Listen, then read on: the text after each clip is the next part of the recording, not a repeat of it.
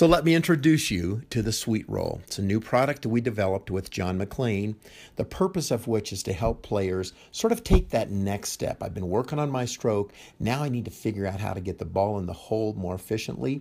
The Sweet Roll is a aid that lets me see when a ball rolls end over end, what is the relationship between speed and line? How do I set up practice stations? How do I learn better visualization? So that's what the Sweet Roll does. It rolls perfectly down the insert piece. There's no bounces, no skips, no hops because it delivers the ball off of a 1/16 of an inch surface.